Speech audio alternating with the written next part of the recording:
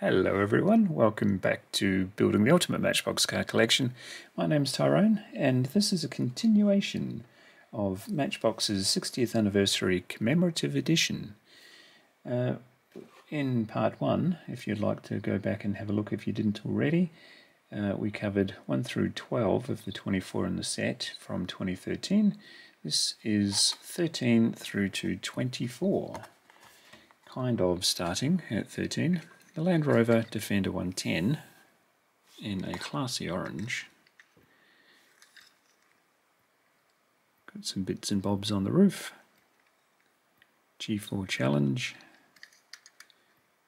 Probably a famous race, I'm not aware of it.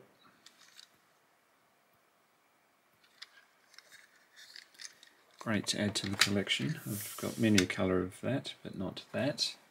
Well, I do now. I'll just pyramid these boxes up a bit. And the rising sun of the Matchbox sign in the background. Very good. The 60th anniversary one was pushed very hard back around 2013, but they also did some 2012 promos.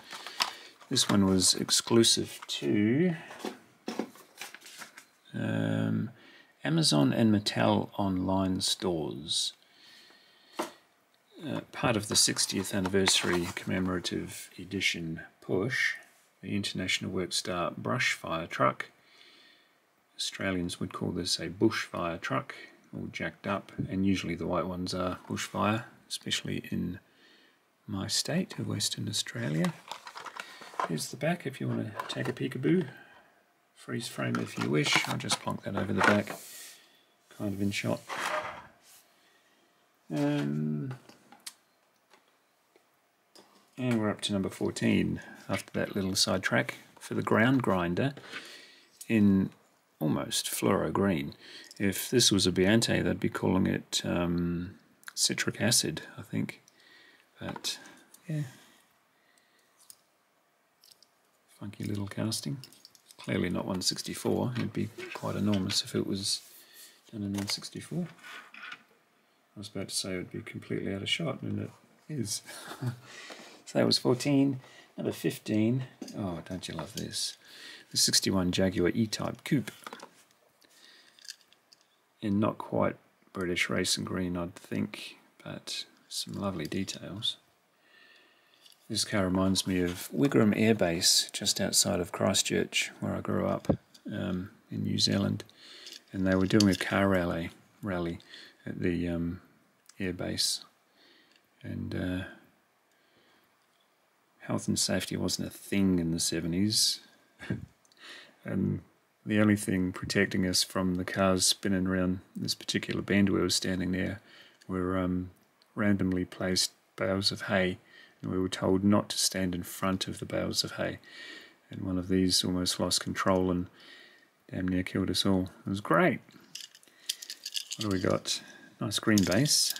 Flip it up to see a 2005 copyright. As usual, made in Thailand for this age. Chrome interior to get our chrome bumpers. It's a good looking car. 16. We go really old school with the Volkswagen T2 Bus with the flag of Deutschland on the side.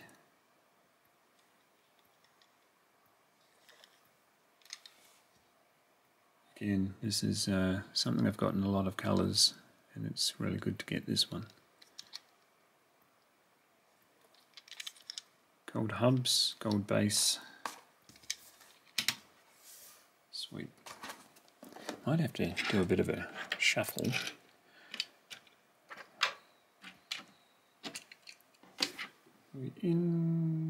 Yeah, that's about all I can fit on a row. Try not to muddle them up for the end shot. There we go. We can start. There we go. Okay, cool.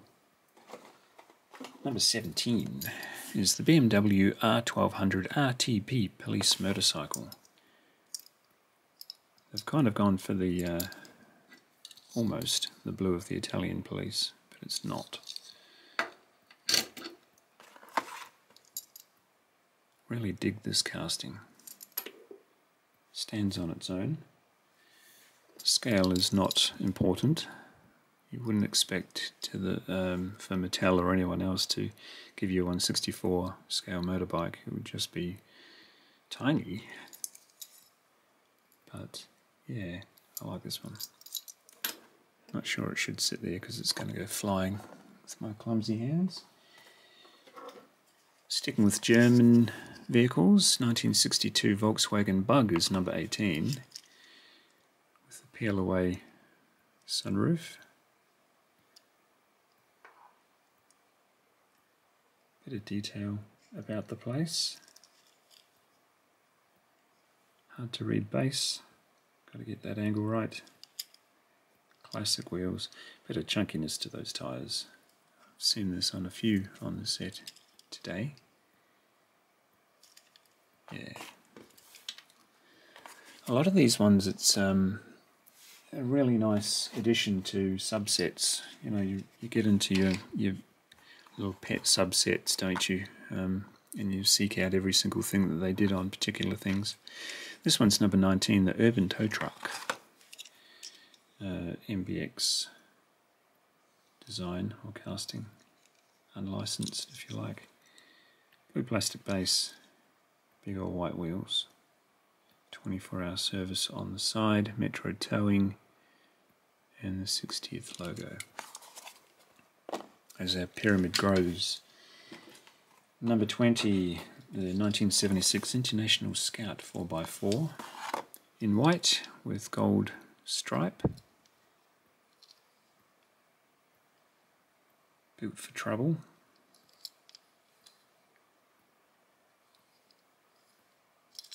That is that one. Plonk him up there. Already, number 21, the Superlift Ford F350 Super Duty. This cage comes off, I think, or does it? I think I kind of accidentally pulled a cage off one and I freaked out, and then I realised it was just an add-on piece. Yeah, there you go.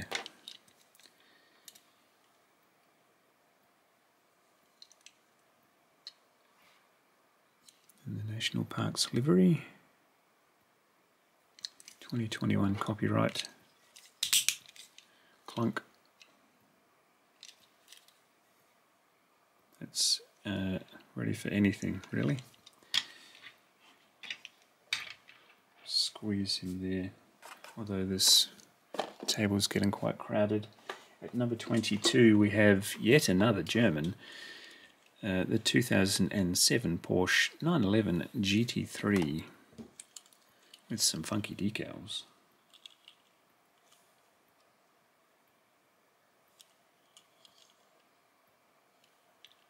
Nice paint job. So you get the GT3 on one fender but not the other. To make it look hip, down with the cool kids.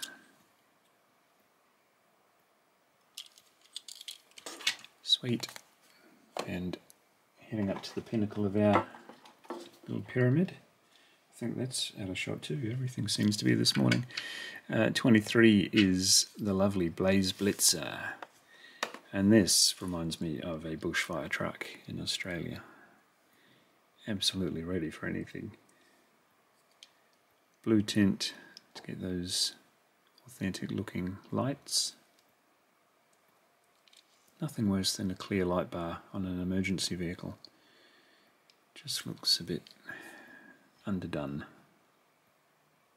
I know technology these days permits them to have clear light bars until they're in use, but I don't like them.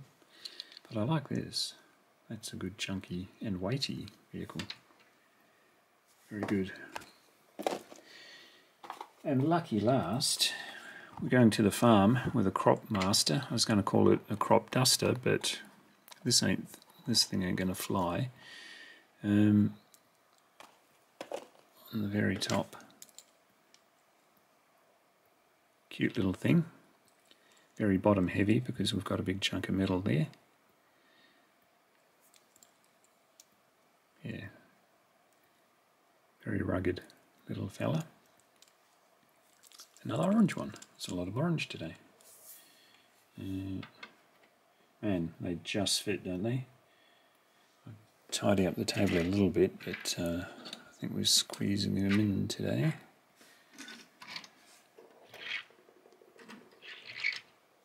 We won't go aerial because I've fixed this camera to this tripod for now, so that'll be messy. Yeah, pretty good. Remember, that's the add-on, so bear that in mind if you're freeze framing to check if you have all of the set of the 60th anniversary Matchbox Commemorative Edition. Hope you enjoyed these two videos. Like, share, subscribe, and I'll see you in the next one. Bye.